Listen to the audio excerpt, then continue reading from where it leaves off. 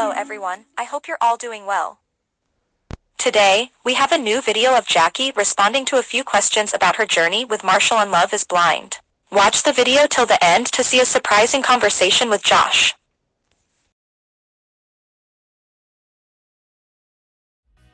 I chose Marshall because I felt like we talked a lot more about our emotions. We talked about a lot more about building wise. When I was talking with Josh, it was like DJ Khaled and memes, and that's like my buddy, that's my bestie, you know?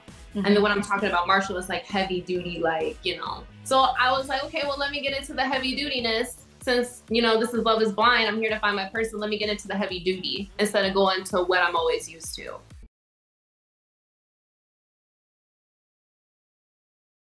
Yeah, so I was ready.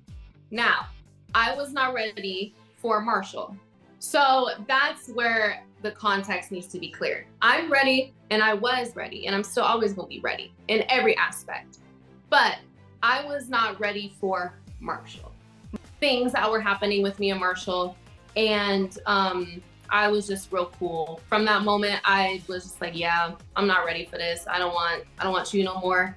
And that's when Josh came and I was like, I'm gonna go over here.